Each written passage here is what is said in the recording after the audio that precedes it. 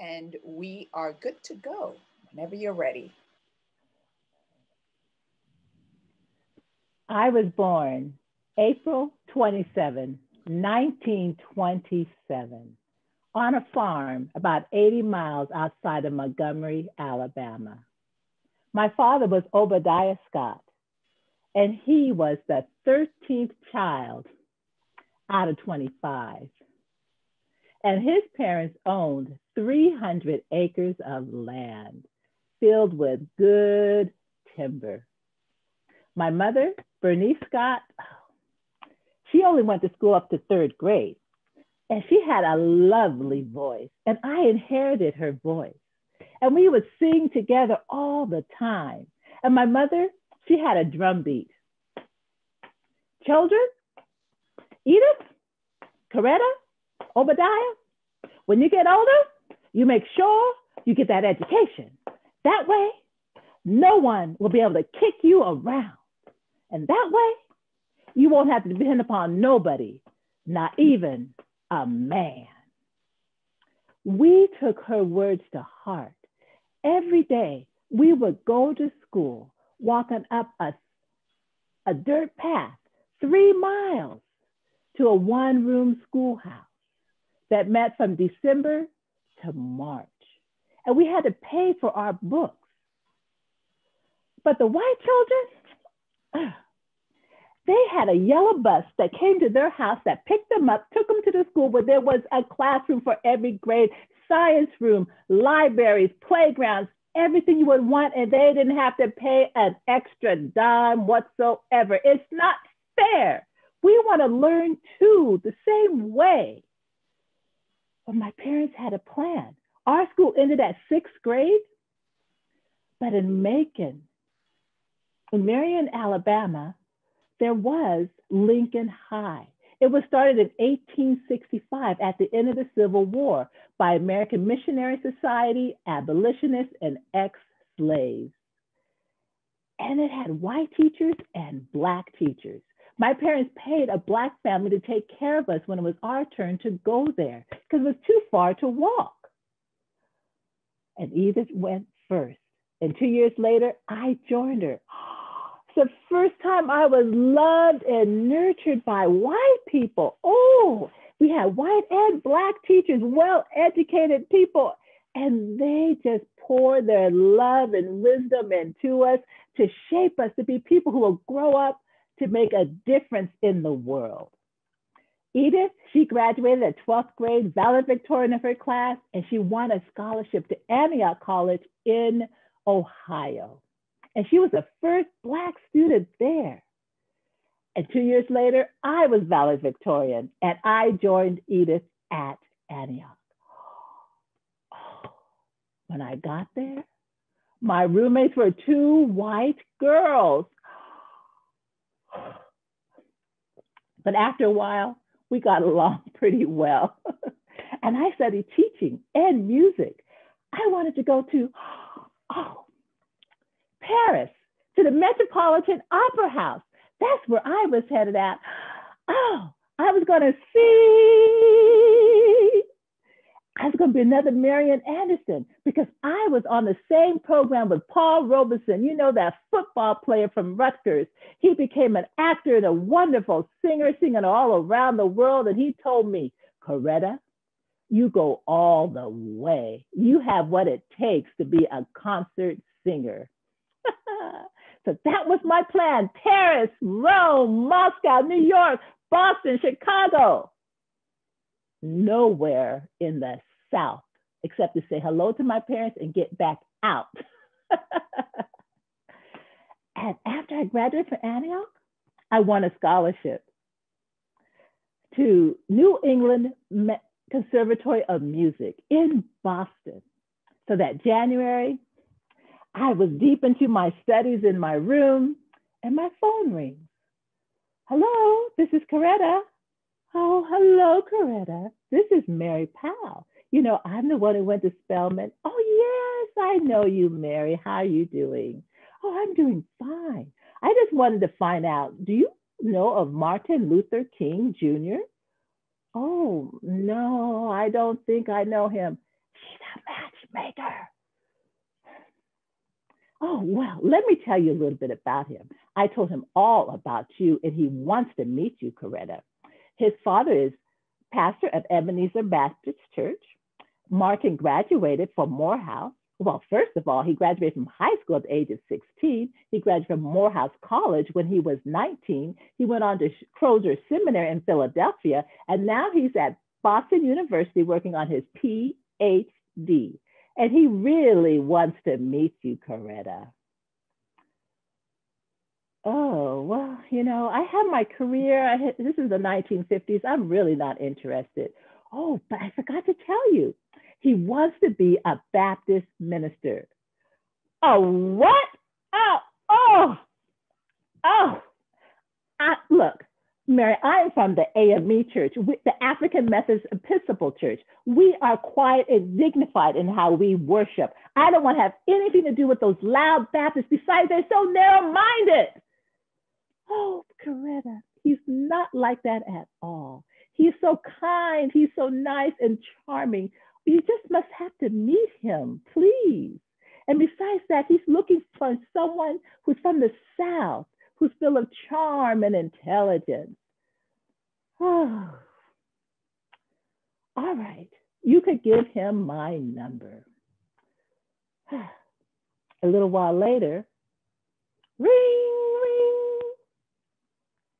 Hello, this is Coretta. Hello, Coretta. This is Martin Luther King Jr., and I've heard some wonderful things about you. I sure would like to meet you. Well, let me look. Oh, on Thursday, I have a couple hours between classes, maybe for lunch. Oh, that would be exciting. Look for me. I'll be driving a 1951 Chevy, green Chevy. All right, see you then. So on that day, I put on a powder blue wool suit, and I covered up with my black wool jacket because it is January, it is Boston, and it is drizzly. And I wait in front of the conservatory, and there comes that nice looking 1951 green Chevy. But when he gets out, oh, he looks a little young. And I did find out later that he's 2 years younger than me. And then he had shaved his mustache because he was pledging for the Alpha fraternity. Oh, he's a little short. But we went on and got in the car, and we went on to a restaurant that was not too far from campus that serves Black people. And while we were there, he just kept looking at me, and I was enjoying my tea, and the conversation was just wonderful. And we were talking about everything that was happening in the world. And he was surprised that I knew what was going on in the world. He thought I would just be interested in music. I said, no, Lincoln High School, Antioch College taught me to make a difference in the world. And he shared about Gandhi, his main man, Gandhi, who over in India had ended the British rule that was brutal and oppressive. And there was not even a war, there was not a battle, there was not a gun that was fired. Oh no, it was peaceful marches, filling the jail cells, strikes. Those are the things that made the difference in India. And Martin felt like that's what he wanted to do in the South to end segregation. And I'm thinking, go ahead, Martin. I'm headed to Paris. But on the way home, at a stoplight, he said, Coretta, you have everything I want in a wife. What? You don't even know me. Oh, I could tell. You have intelligence, character, personality, and beauty. When can we get together again? I'll have to check my schedule. Well, we did go out again on Saturday, and on the way home, he talked about matrimony again. Paris, 1950s. Married women do not travel the world. And we continue to go out. Oh, We would go to the beach.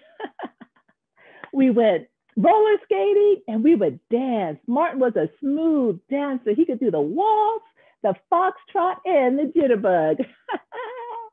But he said to me, Coretta, when I become a minister, I will give up dancing. And Coretta, when I'm a minister, I don't want my wife to work outside of the house. And Coretta, I plan to be a pastor in the South. That's where our people need me the most. I could already feel the shackles of Jim Crow tight around my wrist and my ankles. What do I do? My sister Edith, she came and she said, girl, marry that man. Now you won't have the career that you plan on having. No, but you will have a career with that man. Oh yes. So slowly I allowed myself to fall in love with him. And on June 18th, 1953, we were married on my parents' front lawn. His father, Daddy King is what we called his father. He officiated. And in the fall, we were back in Boston. I still had another year of college to do. And he had to still work on his dissertation for his PhD. And that first year, I was so busy, so steep in my studies. And he just had a lighter schedule. So he would put on my apron. And he said, oh, this makes me look more like a man. And he would get down in that kitchen. He would make fried chicken and collard greens. He would make cornbread. Oh, he could take a pig's ears, pig's snout, pig's feet, and make a meal fit for a king. He was really good. And he did the washing too. I'm not talking about a wash machine. No, washboard. And then he would hang it up in the corner of the kitchen by the stove. Oh, it was a good year. And in January, there was a couple of colleges wanted to be a professor, a dean, a couple of churches that wanted him to be their pastors. But there was this church in Montgomery, Alabama, Dexter Avenue Baptist Church. They wanted him to be his pastor, their pastor, and he went down there and he came back and said, we're moving to Montgomery, Alabama in the fall. I prepared myself. I graduated in June, and in September, we were in Montgomery. And it wasn't that bad. No, it wasn't that bad at first. And every week, we would work on his sermons. We would talk about the different points of what he was going to say, and I would be typing it up. But when he got up into the pulpit, he never had any notes with him. And finally, I became pregnant. And in November of 1955, I gave birth to our first child, Yolanda King, who we called Yoki. Oh, isn't she sweet? Yes. And then 2 weeks later, our lives totally changed. That's when this woman, her name is, you know her name, Rosa Parks. She left her job as a seamstress downtown Montgomery, and she goes on to the bus.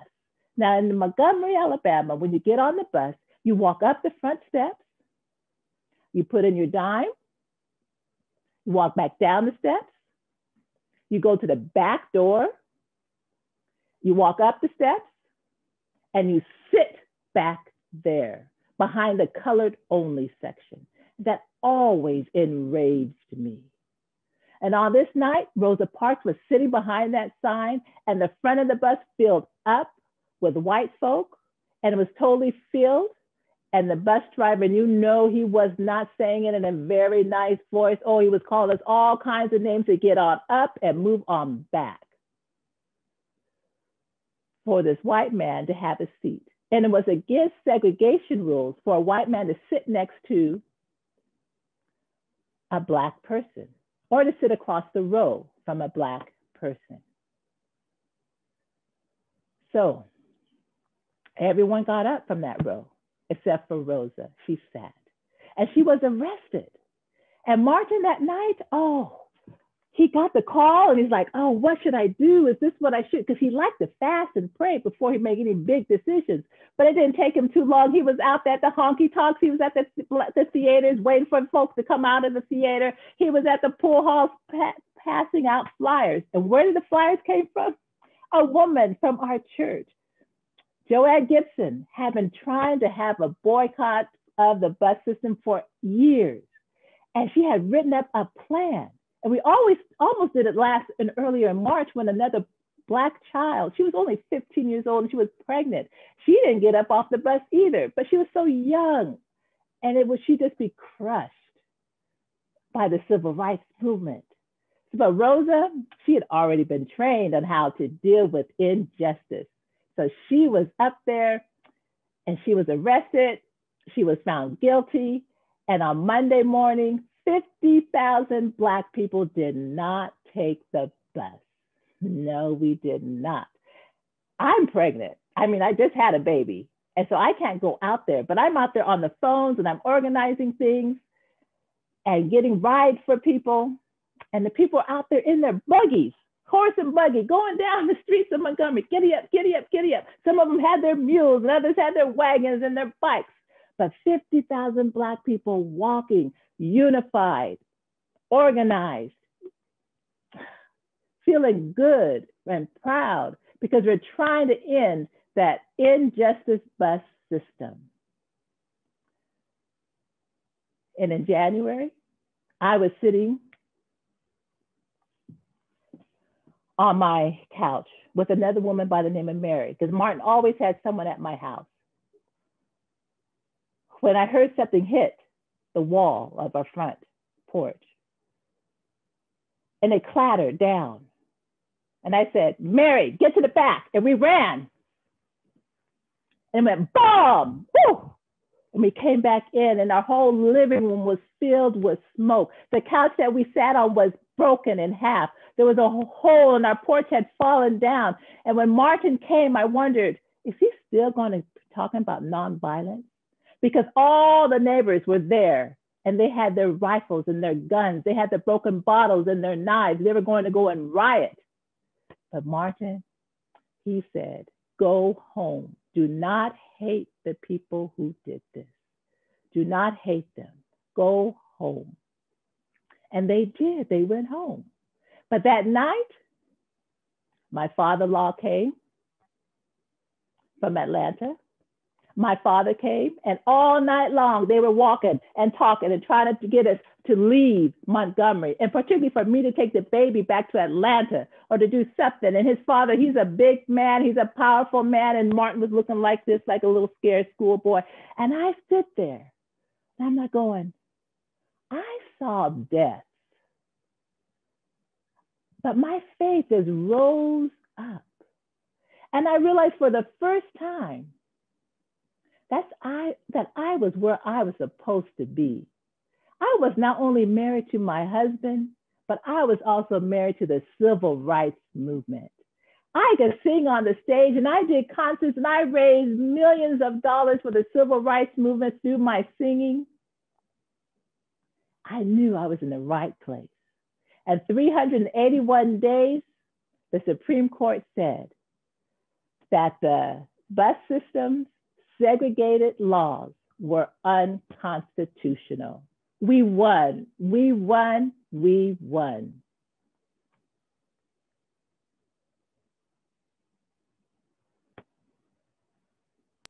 Thank you. Thank you so much. Wow. Wonderful. Wow. So, Wow.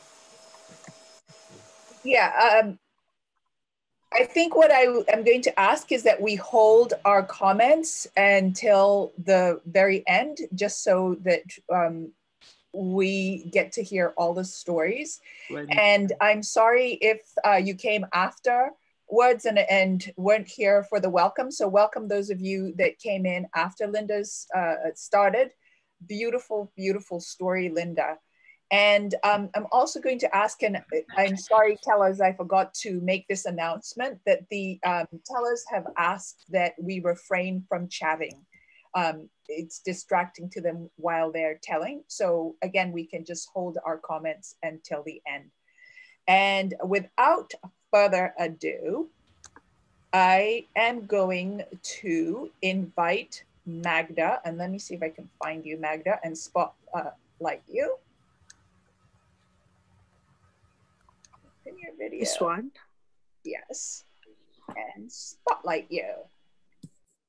So once again, I'm going to mute everyone and then you unmute yourself.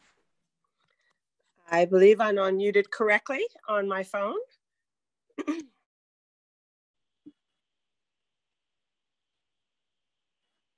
I actually don't hear you, so. How about now? Are we ready for story number 2?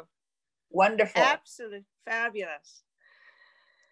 Well, what a week of getting ready for the holidays. And so it's a story that took place a long time ago in Christmas week. But let me tell you why I want to tell this story now, because I've been thinking about what it might be like to go back in time and to be able to do something that you really should have done back then. Like when we're younger, but we just don't know. What if we could go back and do something as a younger self, something as simple as telling someone, thank you. Thanks for changing my life. So Christmas week, about 40 years ago, December 1979, actually, I got to do just that. It was the first time that I traveled to Mexico. It was the summer of 1968. And we pulled into the cavernous main train station in the bustling heart of Mexico City. The train had traveled all the way from El Paso, Texas at the border.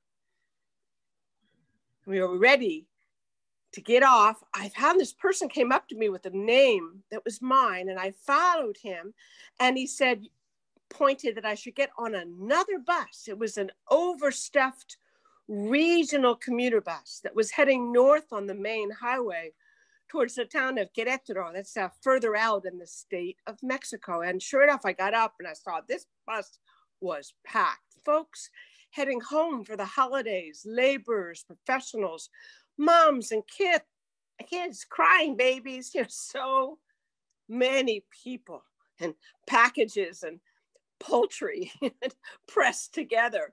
It was hot still, unusual for that time of year, and dusty. So every window was cracked open as far as it could. And I sat braced in the third row on the aisle, trying to catch a breeze, wilting next to this family of 4. I kind of kept my corner of the seat next to them. I was all dressed up. See, my mother had made sure I had my traveling outfit, a sleeveless button-down dress, blouse. I think it was yellow with tiny blue dots. I think we used to call them dotted Swiss. It perfectly matched my navy blue cotton miniskirt. And oh, the new open-toed summer sandals went to match it. I had this wavy black hair back then and bangs cut straight across and braces. Just 14 years old I was, first time in Mexico, and absolutely terrified. So after about 2 hours bouncing along, I was deposited as instructed at some bus shelter on the side of the main highway. On the outskirts of a small town, you could hear as the air brakes released. The bus driver turned around and yelled, "Polotitlan, Polotitlan," and then he pointed straight at me. "Venga usted, come quickly," and he motioned me to get off. But by the time I stepped off the bus, somehow he had gotten out his side, gotten my suitcases from underneath, and my matching blue suitcases were already waiting for me on the gravel platform. They had been magically retrieved. And not a minute to spare, that driver pulled that big bus on the road, groaning in it to gear and scuffing up this huge, thick cloud of dust all over. When it settled, I wiped my eyes off. There they were. I saw them for the first time. The whole Romero family. They were like their picture. My host family waiting on the other side of the road, waving, teens to toddlers piled in the back of a flatbed truck. And the littlest ones hid behind the older brothers and sisters who pointed at me and giggled. And I froze. One of the daughters was about my age, dressed in her Sunday best, stepped forward to greet me with a broad smile. And she said, Marsh Peck from Philadelphia? And she showed me that my name was already nicely printed, and I nodded. And then she presented me, on behalf of the family, the largest bundle of gladiolas, pale pink I'd ever seen. And then she leaned in and gave me a little kiss on both cheeks. Rumpled, damp from days of travel. And I worked hard to smile back politely, as my mother would have expected. And I promptly forgot every word of Spanish I had just learned at the Spanish immersion language camp in Sedona the month before, except I knew to say, gracias. 14 indeed, still scared out of my wits. You see, it had been 40 other kids who had gone to this summer camp, and we were not allowed to speak English, and we were immersed in language and culture. But the second half of the program was to have the children and young adults go stay in a homestay, so that you'd be invited into someone's home for 4 weeks so that it would stick. See, this idea of going to language camp was my mom. She always wanted to know more than one language. And so she said, you know, you can't stay home because only people who stay home need to go to summer school. So we quickly looked at some program that I might go on, and she found this camp, and she did give me choice, Spanish or French. 4 weeks intensive instruction. And then I had been dispatched to this town, Porotitlan, to live with the Romeros, Don Gonzalo, Doña Guadalupe, and their 11 children. The oldest was 17, down to a tiny nursing baby. Don Gonzalo owned one of the butcher shops in town off of the main square. We get to the house, and they gave me my bed under a statue of the Virgin Mary. And, you know, somehow I wasn't quite sure how that would be growing up Jewish. And I just felt honored and confused. And at the same time, so glad to be able to put my head down. And from that very first morning waking in the Romero's house, it got from being terrifying to being fabulous. It's that thing that you can do when you're younger and more pliable. It had been so far away from what I know. That first night, I burrowed my head deep into that single pillow so that I wouldn't upset anyone with my sobs.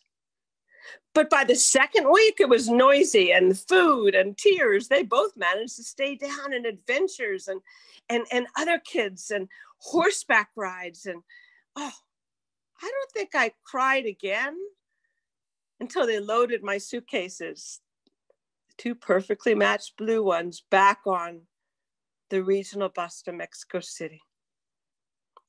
And I remember the night before, in perfect timing, I heard music outside my window. I had a real crush on a boy named Eloy. and he and his buddies came by on horseback with guitars, and they sang to me and serenaded me. And we invited them in the house for hot chocolate and some snacks. It was sweet when he leaned over to say goodbye, and he kissed me on the cheek and he said, 1, 4, 3. Our secret code for I love you. I didn't want to leave, but I did. And when you're 14 and 15 and 16, what was immediate tends to disappear. And those letters that we swapped on that bubble blue aerogram paper got fewer and fewer. And by my senior year in high school, it'd become a story and part of what I told of some place that I used to be and had been. But I went to college, became a primary care clinician, was working in a clinic in Brownsville, Texas, and fast forward 1979. And my boyfriend at the time, we were in Mexico City during Christmas week, staying with some friends. And, we're trying to think, well, what we could do during Christmas week. And he said, why don't we go take an outing? We'll borrow a car. I said, I know where we could go. I wonder if we can find the Romero family. It just seemed like a good idea. And frankly, I hadn't thought very much about them, except with appreciation, but that was then, and I was growing up. But how hard could it be to find Porotitlan and this carniceria, his butcher shop? So sure enough, we borrowed the Peugeot, we got out on the highway towards Querétaro. We found out that Porotitlan by then had a toll booth. It had gone from 5,000 to 15,000 people, made our way to the main square, the Zócalo.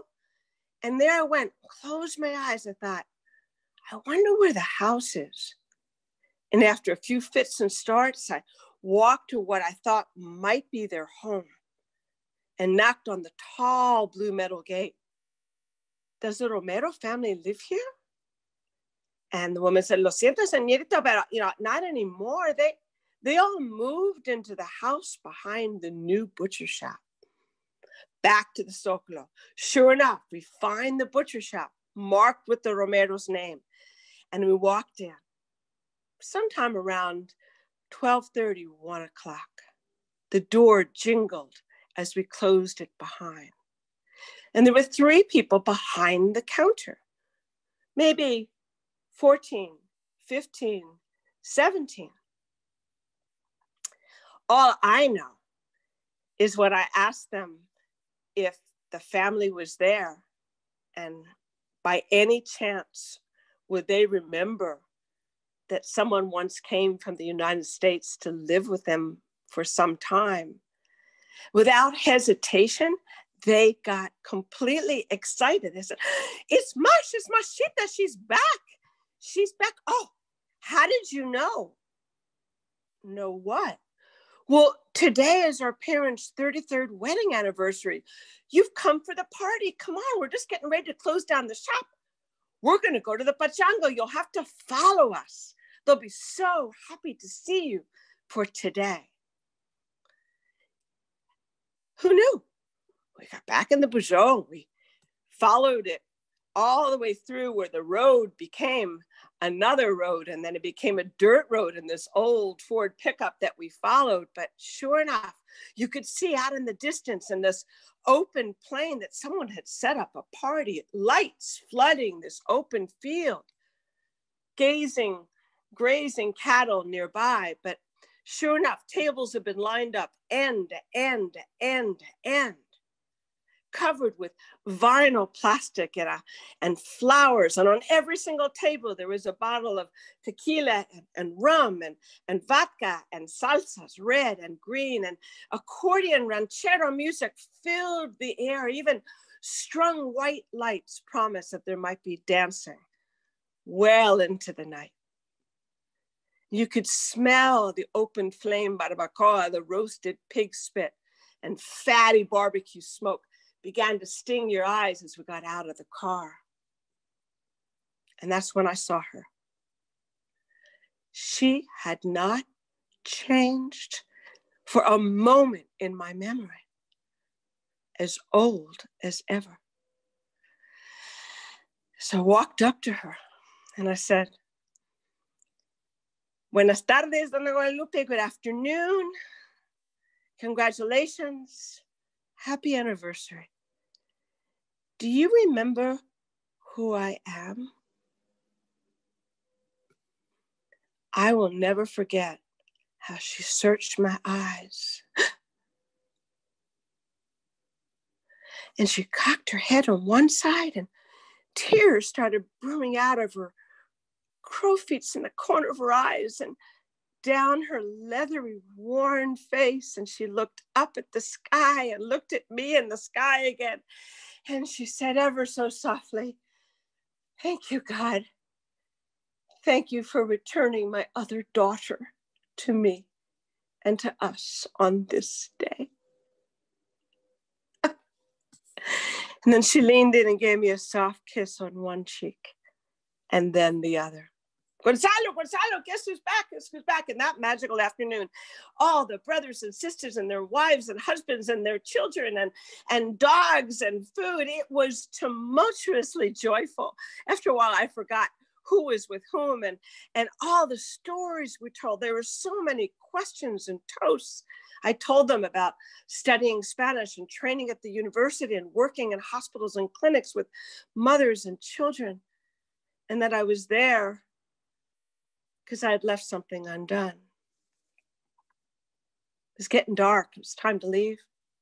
I said to Don Guadalupe and Don Gonzalo's head table, I said to them as best I could, "I'm so sorry for not being in touch, for not writing, for not coming back sooner, for not being able to tell you then how you changed my life."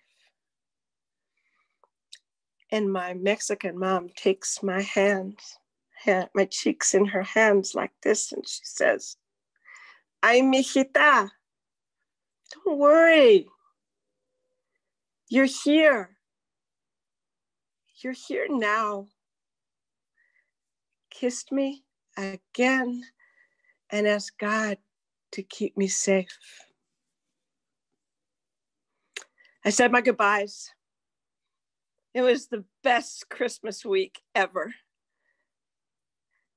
And we took our leave. And everybody had gathered and they were shouting and waving and shouting as the Peugeot made its way back on that rutted road, scuffing up dust. You could hear them, "Adiós, adiós, see you, que se vayan bien, vayan con Dios." We started back. And when I looked out the back one more time, it was all dust. And then they were gone again. Thank you.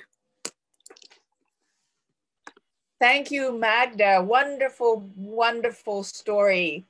Thank you again. And I'm going to keep everyone on mute while I search for Rose in our crowd here.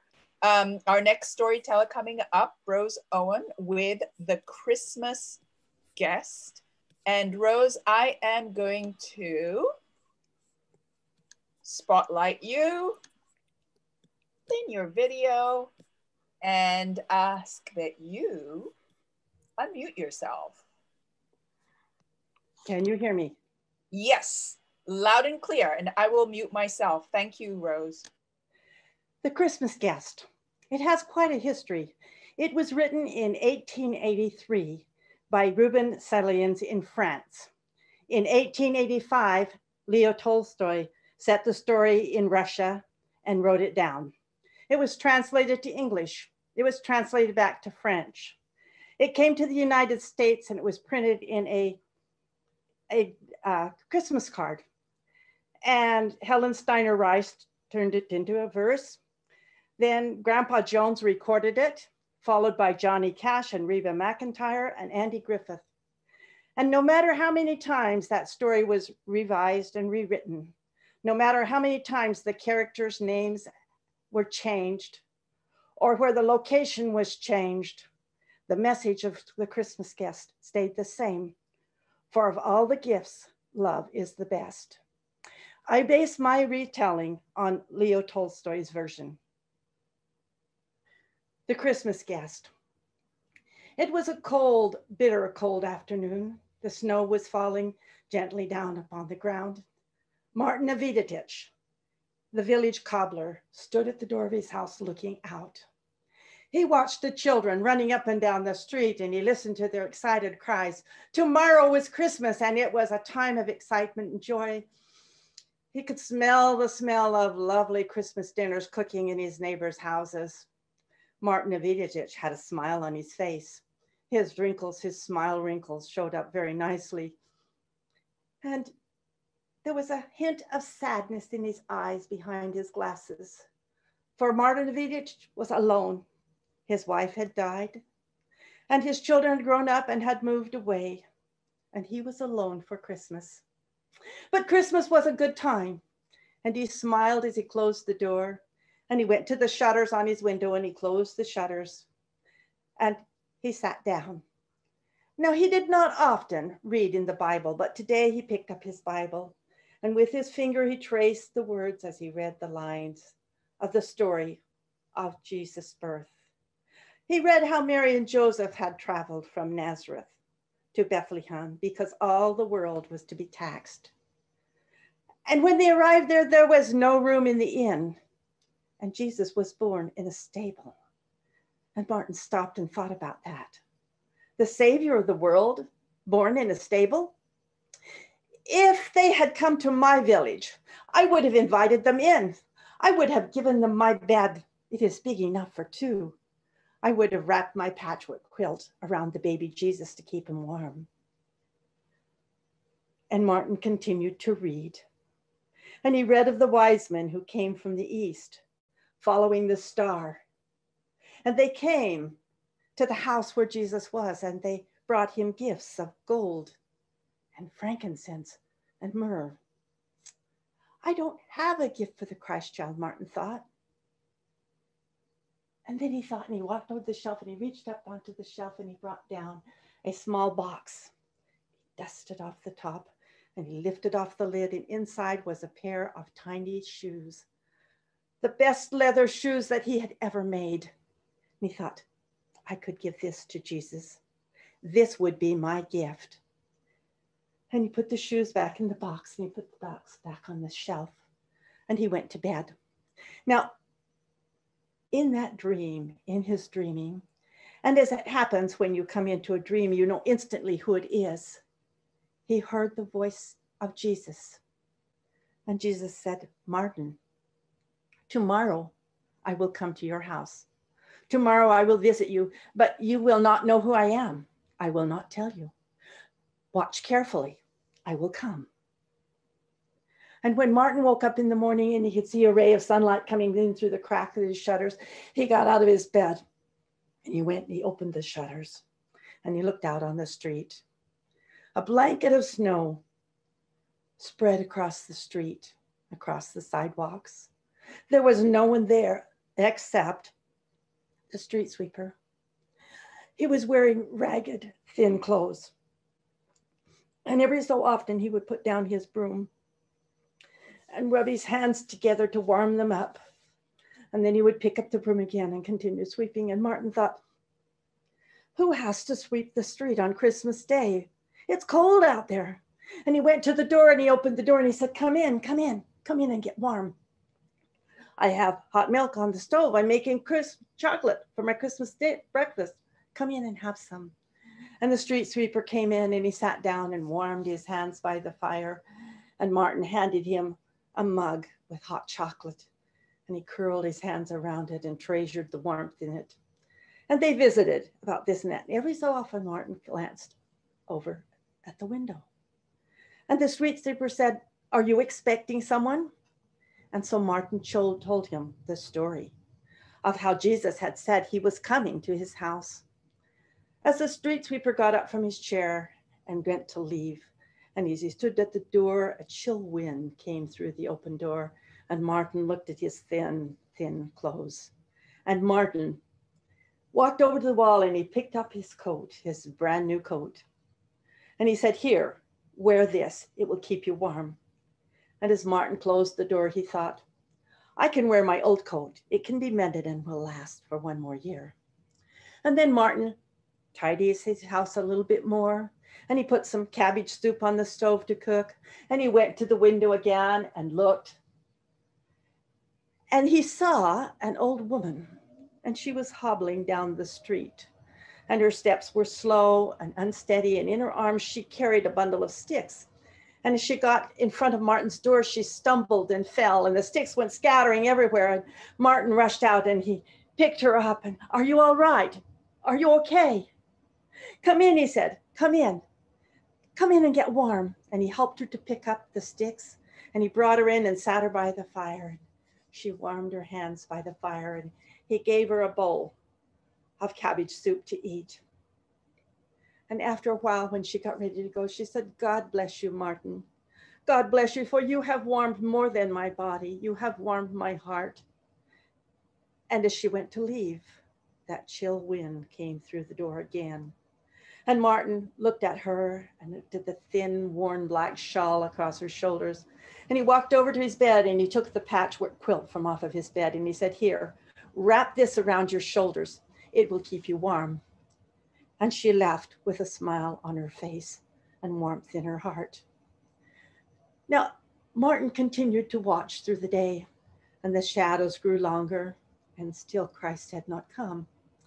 And at first he did not see her, but there was a young woman, and she was kind of hugging next to the wall and next to the houses to shelter from the cold wind that blew the snow in swirls about her.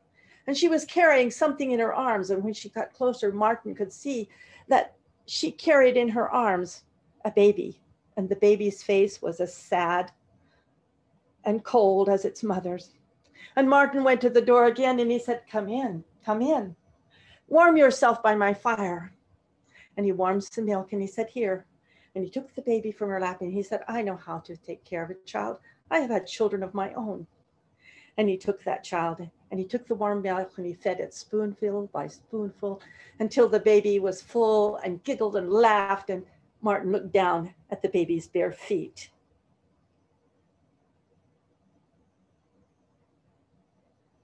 And then he walked over and he reached up his hands from the shelf and he brought down the box, and the baby was sitting on its mother's lap, and he lifted off the lid and he reached in and he pulled out those tiny shoes, the best shoes that he had ever made. And he gave them to the mother and he said, "Here, see if they will fit." And they fit perfectly. And the mother and the baby left, warm and happy with smiles on their faces. And Martin waved goodbye as they went on their way. And the shadows deepened and it began to get dark. And Martin stood at the doorway and he watched his neighbors.